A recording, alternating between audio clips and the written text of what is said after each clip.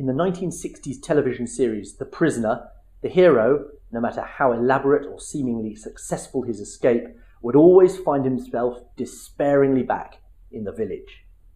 That is the relationship between Japan equity investors and the Bank of Japan.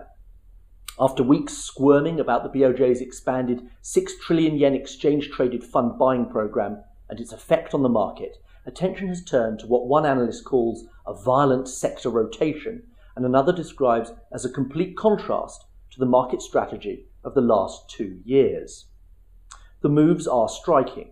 On a quarter-to-date basis, the top performers in the topics have been the insurers, up 24%, the securities industry, up 22%, and the banks, also up 22%. Far away at the other end, in an unusually big gap between winners and losers, are the pharmaceutical sector, the railways, and the food makers, down between 4 and 5.5%. Given the bearishness generated by the BOJ's negative interest rate policy, the banks and securities firms are improbable summer victors. The sectors at the bottom end of the ladder, meanwhile, should normally outperform during the kind of yen strength that has persisted since May. So, is the market no longer the prisoner of the BOJ? Unfortunately not, number 6. The recent outperformance of the bank shares follows a savage bear mauling after NERP was introduced in January.